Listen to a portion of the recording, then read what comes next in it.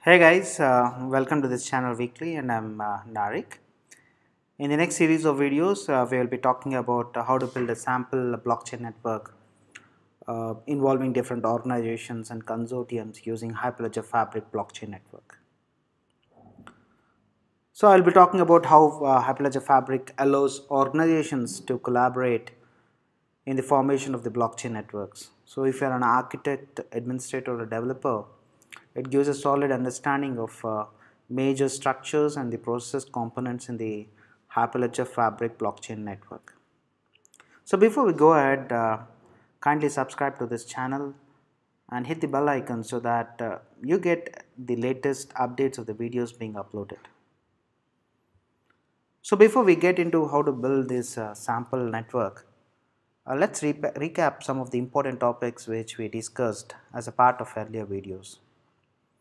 We started with what is Hyperledger, the Linux Foundation, and what are the different frameworks like Fabric, Iroha, Indy, Sawtooth, Burrow, and what are the different tools that are being incubated in the Hyperledger.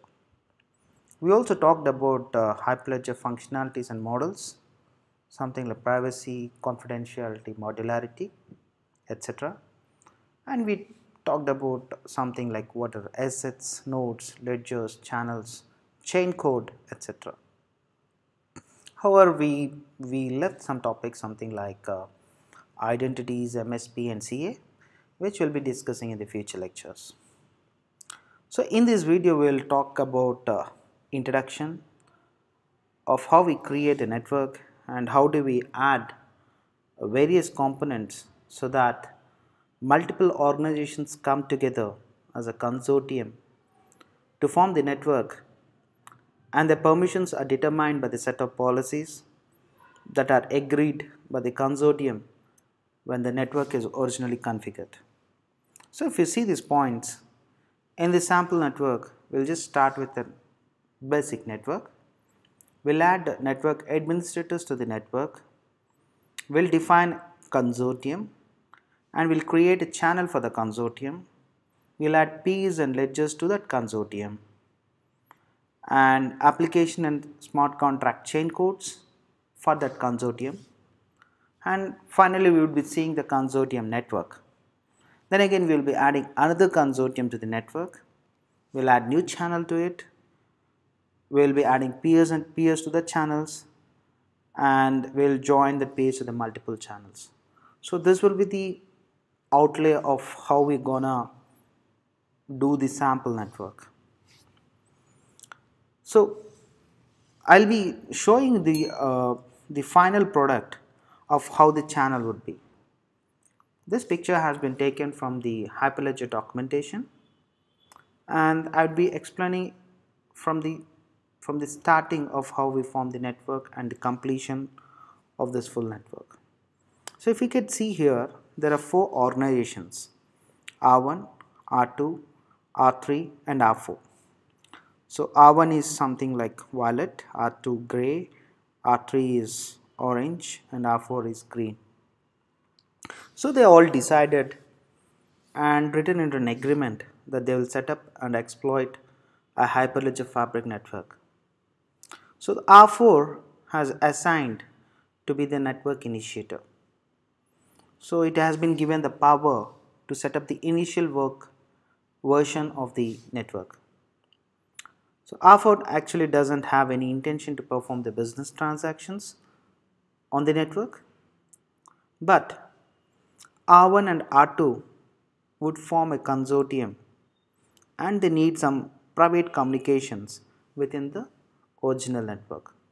Same goes with R2 and R3. They would also need to privately communicate with each other, so that in the R2 and R3 would also be needing a channel for that. So organization R1, if you could see, has a client application A1 that can perform business transactions within channel C1. And if you see, organization R2 has a client application that can do similar work both on channel C1 and channel C2. Organization R3 has a client application A3 that can do this on channel C2. So there are peer nodes. If you can see, peer node 1 maintains a copy of ledger L1 and a smart contract S5 associated with channel C1. And peer node P2 maintains a copy of ledger associated with channel C1 and a copy of ledger L2 associated with channel C2. It also has two smart contracts, smart contract 5 and smart contract 6. The peer node P3 maintains the copy of ledger L2 which is associated with channel C2. So this full network is governed according to the policy rules specified in the network configuration C4. So this network is under the control of organizations R1 and R4. The channel C1 is governed according to the policy rules specified in channel configuration CC1. So this channel is under the control of organizations R1 and R2. Same way, channel C2 is governed according to the policy rules specified in the channel configuration CC2. The channel is under the control of organizations R2 and R3. You can also see there is an ordering service O4 that services as a network administration point for the network and uses the systems channel. The ordering service also supports application channels C1 and C2 for the purpose of transaction ordering into blocks for distribution. So we talked about ordering service. The basic function of the ordering service is to order into blocks and then send it for distribution to other peers. So each of the 4 organizations have a preferred certificate authority.